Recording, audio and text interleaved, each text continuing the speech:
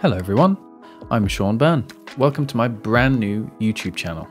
I'm going to be talking about how I created this Squid Game scene in 3D.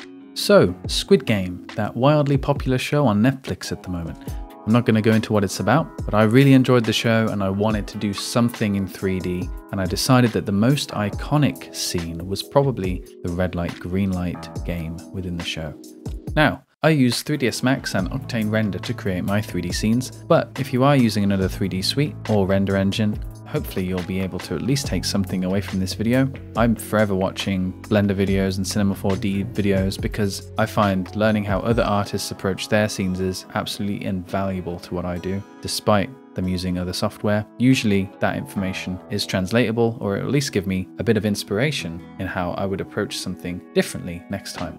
Before you start any 3D scene, it's important to know what you're trying to accomplish. For me, I wanted to create something that was faithful to the original show, but wasn't a carbon copy down to the last grain of sand and arrangement of pebbles on the ground. I knew from the very beginning that I wanted it to be a photorealistic render, and fortunately for me, that is Octane Render's bread and butter, being that it is an unbiased render engine. And with that, it was time to start gathering reference. I use a free program called PureRef, which allows you to pile all of your reference imagery onto one canvas and get cracking. Reference is vital to creating an accurate depiction of your subject or for inspiration, and there's never a single project where you shouldn't be gathering reference imagery along the way, and that goes for any type of artist, be it digital 2D, traditional or 3D. I also took a look around on various model sharing websites for any 3D assets I might be able to use to speed up my workflow. And because of the show's popularity, I managed to find models of the doll and the soldier, which gave me a really good starting point.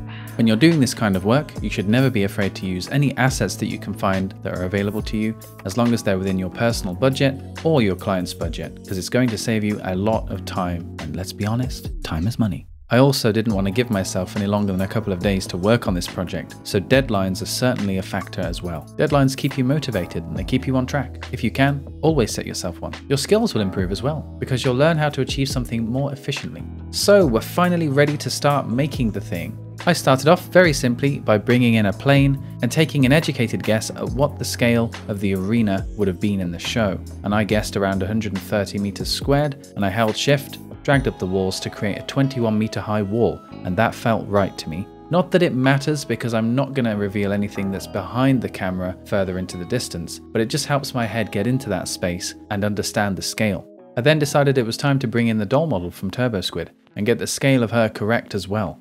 Luckily for us, the main image that we're working from has two people stood right next to her. If we just assume that these people are roughly the height of an average person, which is probably around 170 centimeters, we can see that the doll is just over twice the height of one of these guys. So that gives us a pretty good scale. So we basically times 170 by 2, and a little bit more, and we get the scale of the model.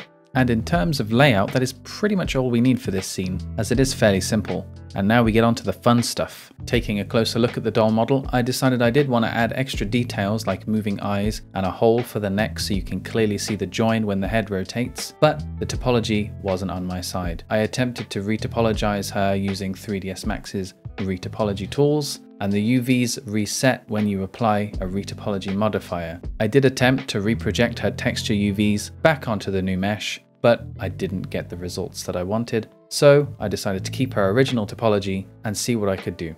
Using poly selection, I toggled on the bi-angle constraint and selected both of her eyes and deleted them. For the brand new pair of eyes, I brought in a sphere, used a combination of extrude and inset to create a brand new camera lens looking eyeball, which then I saved a version of the sphere to create the casing around the eye, and that closely matches our reference. If you're modeling a basic shape like this one, and you find that it's looking a little bit too polygonal, once you've defined your smoothing groups, you can drop on a mesh smooth modifier and smooth by smoothing groups. Before working on any materials, I had to light the scene first. So I went over to good old Polyhaven and found a decent HDRI to light the scene. And just by translating the HDRI slightly a few degrees or so, I was able to get the shadows to pretty closely match what they had when they filmed the scene. I am summarizing quite a lot through this tutorial, so if you do want to see a guide to how I usually configure my settings within Octane and 3ds Max, then subscribe and maybe I'll create one in the future. Going back to the eyeball materials, I made sure to apply a spherical UVW matte projection so our textures don't look stretched. I then used 3 glossy materials to create the main colors of the eye to match our reference. I took a simple roughness map, piped it into a gradient texture, and applied it to all 3 of those glossy shaders to give the eye some subtle surface detail. I enabled rounded edge on all 3 of those materials. It just helps any sharp edges become a little bit rounder and catch the light ever so slightly, which really helps believability. And while it might sound a little bit OTT in this case, you won't find a completely sheer angle in real life, even the sharpest of objects. So it's good practice to remember that and incorporate that into your renders. For the pupil, I used a specular material and added a scattering node into the medium. I played around with the density, absorption and scattering settings until I got something that I was happy with. I used another specular material for the casing of the eye, but this time I just added the roughness map from the rest of the eye and piped it into a new gradient texture. I made it very subtle because roughness detail becomes a lot more apparent when it's on a specular material, so it doesn't need to be much to give you some detail. And that's it, create a copy and boom, our doll has a fresh pair of eyes. Moving on to the material for the main body now, I was happy with the diffuse color map that the model came with. I performed some minor hue adjustments which aren't even worth covering, and then I began adding surface imperfections. Nothing crazy, but I did want something to catch the light, so I took a black and white texture map of some scratches, plugged that into a gradient to control the subtlety of the scratches, and then into a chaos texture map, which is basically the closest thing Octane has to magic.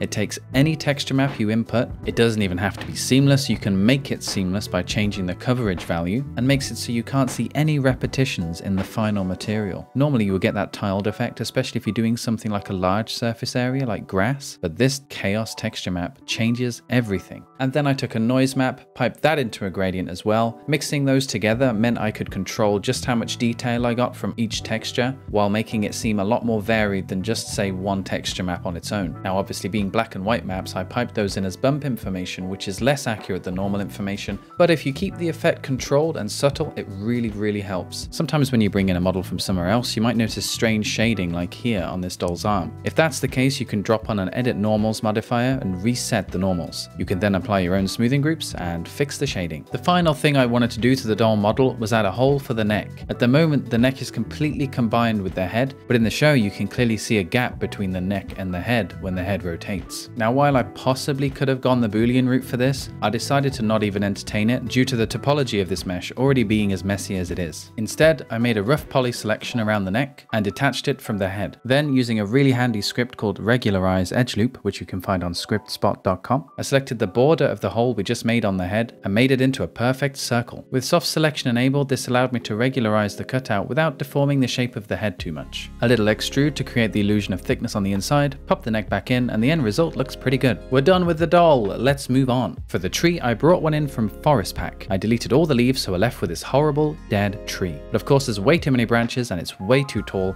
so we're gonna need to give him a little haircut and turn him into a handsome boyo. I drew a rough selection around the part of the tree that I wanted to keep, inverted my selection, and deleted the remaining branches. It ended up needing a lot of fiddling and repeating the process a few times, but in the end I got something that I was happy with. Then I scoured around online for a high-res bark texture. Eventually I found one. I believe I did some tweaking to make it seamless, then generated a normal map, and then, using a grayscale version of the texture piped into a displacement map, I was able to get a really nice final result. Now moving on to the surrounding environment, starting with the ground. I tessellated the ground plane a few times to give us some more geometry to play with, so then I could add a noise modifier and get some subtle height variation. I selected a little area around the tree, detached that from the ground plane, and repeated the process, so I could add a little bit more detail and make it so the tree feels rooted in the ground. Whenever I'm after some quick detailed materials, I often turn to substance source, and that is exactly what I did here. 3ds Max these days comes with direct substance integration. Whether you decide to load the substance node manually or send the material directly from substance source, you can get these often procedural materials into your scenes to give you a lot of creative freedom. I linked up 2 of my chosen substance materials into Octane glossy shaders, making sure my RGB and grayscale image mapping nodes for Octane were set to a gamma of 1. Very important to convert them over to the gamma setup that we are using. Using texture displacement and a lot of playing around, I ended up with a nice base layer of sand and a layer of pebbly soil. Then using a noise modifier, I was able to control how much of each material I got to show through the surface of the ground. To avoid the look of one consistent shade of sand, I used a darker version of the sand material and piped it into a mixed material. Then using the black and white values of a noise map, I could tell the mixed material where to show patches of light sand and dark sand. But the ground isn't done yet. I decided I needed even more variation for greater realism. So for that, I decided to use TieFlow. It's an amazing free plugin that basically basically completely overhauls 3ds Max's native particle flow system. What that means in our case is it's going to be really easy to scatter details randomly across the ground. I modeled 4 pebbles of different sizes using a geosphere and taking a noise modifier set to fractal. Now this isn't a TyFlow tutorial, so let's keep this brief, but basically I said, hey TyFlow, can you create me a new birth event for 15,000 objects? Can you position them on this ground floor plane? Can you display this list of items? And hey, can you make sure they render and make sure they are so random that you can't even tell that they are the same 4 rocks repeated throughout the whole scene? And TyFlow was like, yeah man, no problem. And there we go, layering all of those elements together created this really nice, detailed ground. In the background of our reference, I noticed there were some larger stones collecting where the wall meets the ground. So I added a small incline with an exaggerated version of the pebbles material from earlier to make it seem as though extra things are collecting along the bottom of the wall. Speaking of the wall, it was time to create our background. I quickly came to the conclusion that if I wanted a background that looked pretty similar to the show, I would have to recreate a lot of it from scratch. Now, in the first couple of test renders that I did, this was the background that I used. It was created in Photoshop layering 3 different images together. I decided I did a pretty poor job, so I added some more wheat and some trees. It still didn't look right without the unique looking farm hut in the background. I did try hunting around online for one, but no luck there. And this was the best result I got trying to AI upscale it.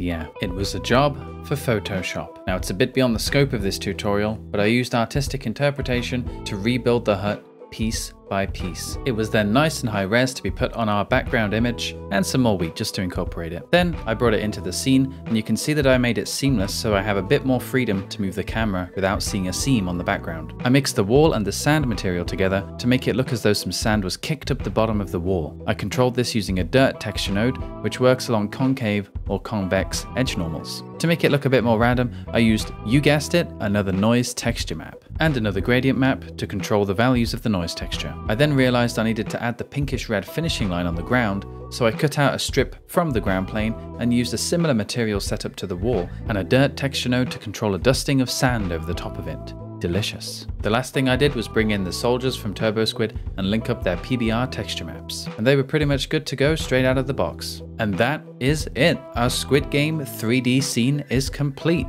The only other thing I did, which I'm not covering, is set up the cameras and render out some animations. So there you have it. I hope you enjoyed watching this video and I hope you took something away from it. I did try to keep it short and digestible. With that being said, it is the first video I've ever done of this type. So if you think there's anything I could do better next time or improve on, do let me know and I'd be happy to answer any questions that you've got in the comments below. Other than that, take care, look after yourself, and I'll see you in the next video, whenever that is. Okay, bye.